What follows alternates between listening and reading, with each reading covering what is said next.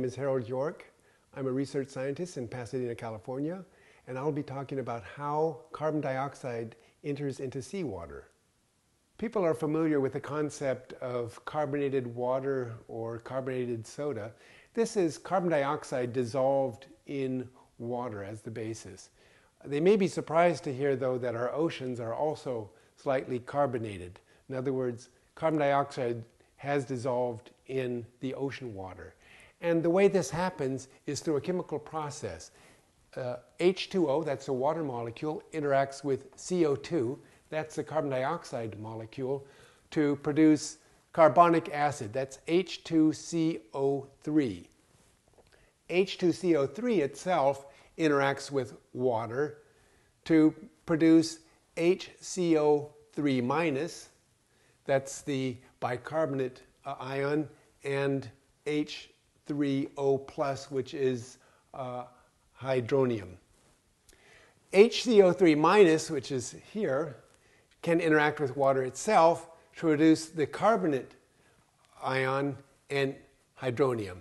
And finally, when you already have CO3-,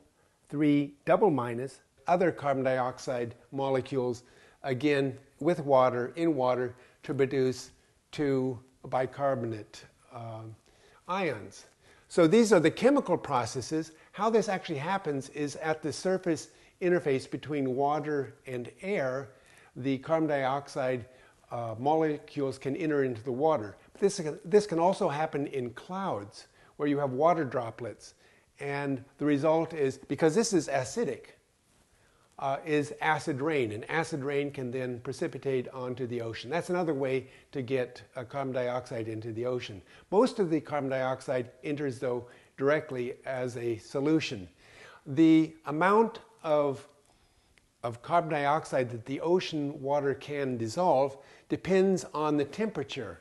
At 32 degrees, this is about 3.5 grams per kilogram of water. But at 68 degrees, that has been reduced by about half. Most of the carbon dioxide being produced by humans through the burning of fossil fuels enters into the atmosphere, but about 1/3 of that carbon dioxide is able to be absorbed by the ocean water. And that turns out to be about 2 gigatons of carbon per year being absorbed by the ocean. So these are the processes that lead to carbonated water in our ocean. I hope you've enjoyed watching. Thank you.